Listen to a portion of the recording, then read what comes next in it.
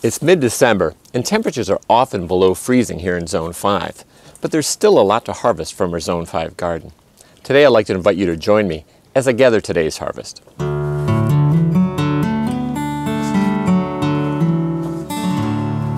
I'll start today's video here in our hoop house, but I won't start our harvest here. The reason is I need to be very strategic about how I harvest at this time of the year. And the plants in here get more sun than any other part of the garden, and they also have the most protection. As a result, these plants are much more likely to live through the winter. So I want to focus today's harvest on areas of the garden where there's less sun and less protection.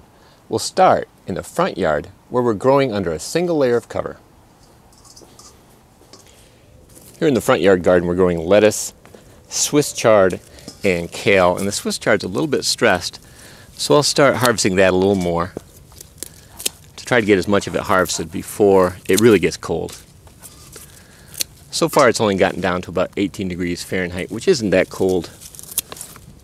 This Arctic winter lettuce is really living up to its name. It's right here on the edge, and it's not showing any signs of stress from the cold. So I'll harvest some of that today, but I'll leave most of it because it's doing so well.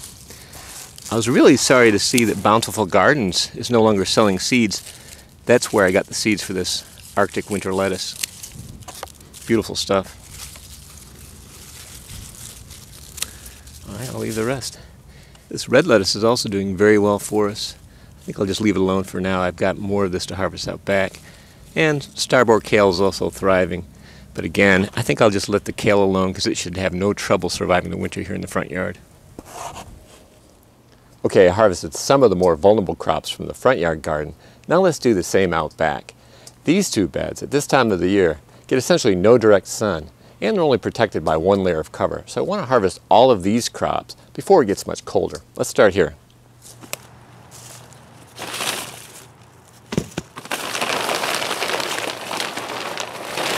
Wow, I have to say I'm very impressed with this red lettuce. Again, this area gets no sun at all, and the lettuce is still doing fine. Not growing, but very little signs of stress. Even so, I don't expect it to last much longer, so I'm going to harvest entire plants.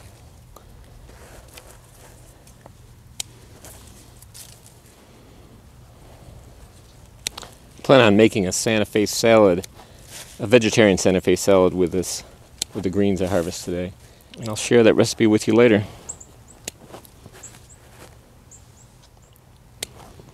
Though this red lettuce is still alive, which is great, the red lettuce we're growing in the hoop house is actually thriving and may even still be growing, which is really good for this time of the year. And we'll retire this bed soon for the winter, and I'll remove the plastic and just let it get covered with snow. Now let's work our way to the back of the garden where the beds get more sun.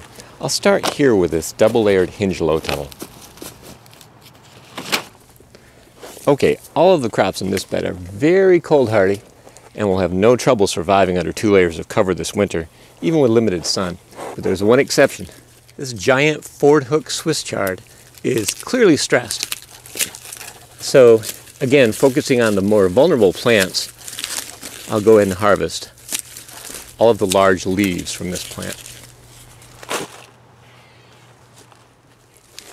The rest of the crops in this bed, including kale, spinach, and mache, are very cold hardy, and they'll have no trouble at all surviving the winter. Oscar, I need to close this low tunnel, buddy. You need to get out. Time to get out, bud. Come on. I now have 2 bowls almost full of greens, but I'm going to keep harvesting because I want enough to last us at least a few days.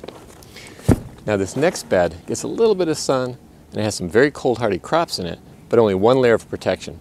So because of the limited protection, I'm going to go ahead and harvest these plants a little more aggressively. Excuse me, Oscar. You gonna help?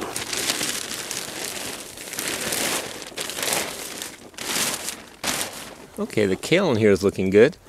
The green lettuce looks a little stressed, but once again, the red lettuce looks fantastic.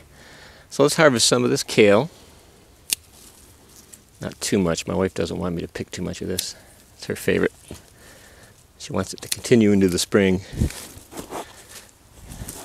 Some of this green kale. Some Green lettuce. A little bit stressed, but still good. A little more kale. We also have some perpetual spinach back here, which is looking a little stressed. Go ahead and harvest a lot of that. And last but not least, let's harvest some of this beautiful red lettuce, which is doing very well still, despite the cold.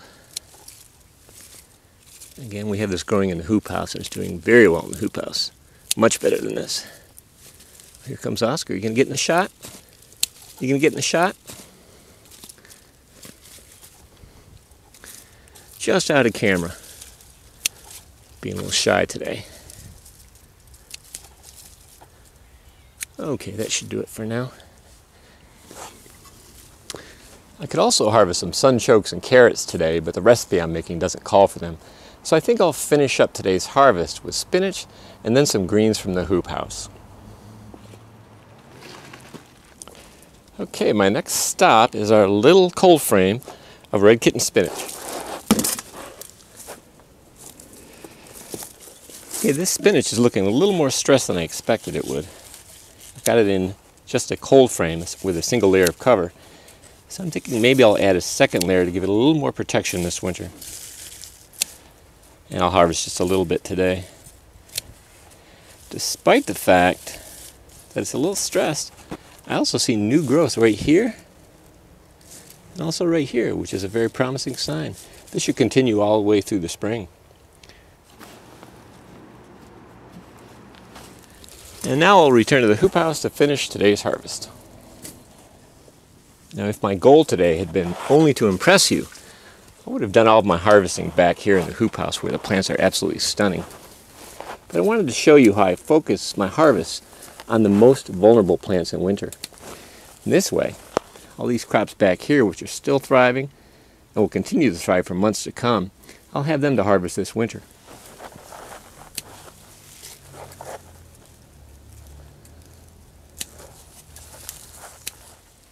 Let's get some of these mustards and collards too. Just a little bit. This one's been eaten by a bug. I'll get that one. And we'll leave everything else for this winter. And here's a look at today's mid-December harvest. I hope you enjoyed joining me today. I'll be back through the winter with more harvest videos to give you a better idea of what we can harvest here under double cover in Zone 5. And if you hold on for just a moment, I'll be back to show you what I made with today's harvest. As promised, here's a look at the Sante Fe Salad I made with today's harvest. I adapted this recipe from a salad made by my favorite local vegetarian restaurant. To make the salad, I start with a thin layer of traditional tortilla chips on the bottom of the plate. I pile on a nice mound of chopped mixed greens. I've got some onions from the garden, peas, corn, black beans, and avocado. And then on top, I top it off with some vegetarian barbecue and some cheddar cheese. I also add some salad dressing, and of course you can modify the recipe if you're not a vegetarian or if you're a vegan. If you'd like to try making this salad, please see the link in the description below to the recipe. Well, I'm starting to get hungry. I'm going to get inside and eat this salad. If you enjoyed this video, please give it a thumbs up. And if you haven't already, please subscribe for more videos on how to grow a lot of food on a little land without spending much or working harder than you have to.